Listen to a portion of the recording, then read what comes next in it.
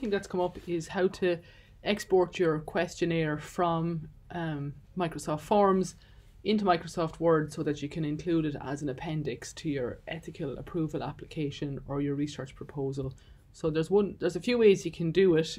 The one I'm going to show you here involves using taking text from a PDF version of your survey and then using that, pasting that into Microsoft Word and using the formatting in such a way that you can get in fairly easily. Sorry, now this is taking a while to load. I'm going to have to go out and see, can I find some Wi-Fi? There we go. So on this example, this is a questionnaire I use with students to gather information about their horse experience before we go and do some practical classes. So you can see I'm looking at the questions here. I've asked them for their name, how much prior experience they have, any other relevant information, how they plan to get to and from the training, and is there anything else they'd like to add. So I have a variety here of open and close-ended questions. So if I click on the little arrows up here and I get the options to print this as a form, so print form. Again, it'll probably take a minute to open, and what should pop up is the option to I'll get my print preview menu, and that will allow me to see what I want to do with it. Sorry, now this Wi-Fi is really slow.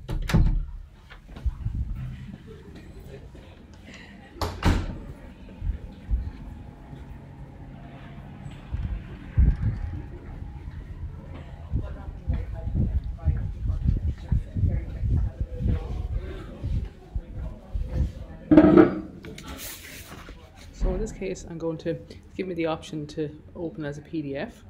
So I'm going to pick PDF here, and you get the option. You could open in Preview or Adobe Acrobat Reader. I want to, in my computer, Preview is what I can use to open it, but it might be Adobe depending on your computer. So now I have the questionnaires opened here in a PDF. So I'm going to select all and copy that. Then I go into Microsoft Word, and I want to create a new Word document. So a blank document. I'm going to paste it into that. And if I paste the text only, that's now given me just the text from the questionnaire into the Word document. Now you can see it's a little bit bunched together, so I'm going to just do a little bit of formatting now to give this a quick tidy up and make it suitable for inclusion as an appendix in another Word document. So that's my heading. For example, I might make that bold, and I might make this say Appendix 1 and use my formatting tool so it'll show up in my table of contents. Then I want to make a space between required and question 1. So you can see question 1 was please enter your name, and then you've got enter your answer. So I'm going to put in here in brackets text box so that someone reading my appendix will see that this question will be a text box within which the person can enter their name.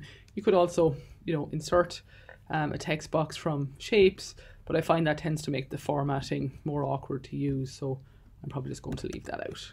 Make life simple for yourself. Question 2 then, prior experience, please take all that apply.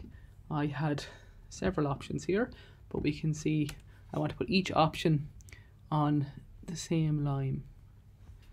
So I lack comments. I've got 1, 2, 3, 4, 5, 6 options here. So for example, I might use bullets, or I could number those to indicate what I'm asking people to pick. Just check if you're doing that's correct. This one, for example, is overrun onto 2 lines, so I have 6 options. Any other relevant information? Enter your answer. Again, I'm going to type text box in here so that for someone reading my appendix, they'll know that the person is free to answer whatever they want. Transport to and from. So I had 2 options here for this question. I'll be taking the bus, or I'll make my own transport arrangements. Anything else you would like to add? Enter your answer, and again that's going to be a text box, and then I'm going to take that out. Okay, so I now have a document that I can save as, say, survey. We call it my survey questions, and you pick a location to save it on your OneDrive. So for example, I'm going to put this into my module resources for vet nursing 4 into my research methods folder, and I'll put that in ethics because it's going to go into sample forms.